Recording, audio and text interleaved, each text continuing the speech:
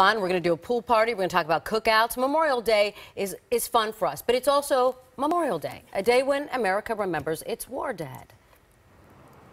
That's right. So Gina Silva, she's live for us at the National Cemetery in West LA. There are plans there in the works to honor the fallen. Gina.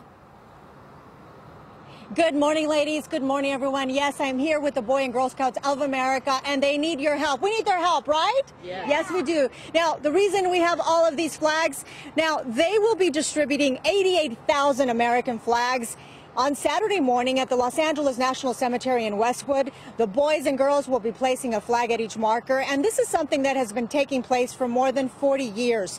It is, of course, to honor and remember the people who died while serving in the country's armed forces. Andrew Sisolak is the Director of Field Service for the Boy and Girl Scouts of America of West LA. Good morning. Thank you for joining us. So describe what will be happening on Saturday.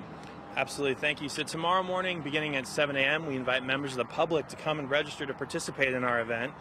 Beginning at 8, we'll have a brief ceremony, and then we'll fan out across the cemetery to plant 88,000 flags on the graves of our fallen heroes, and it's a pretty spectacular event.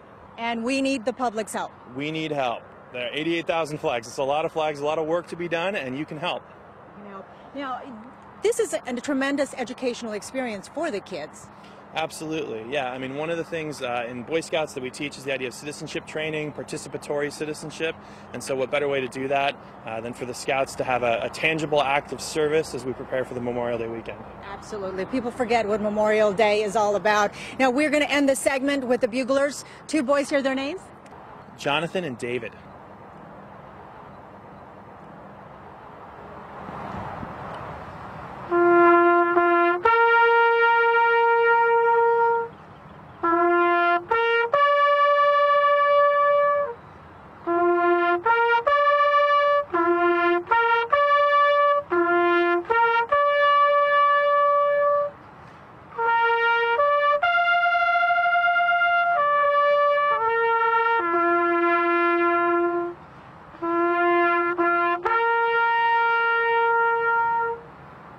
Well done.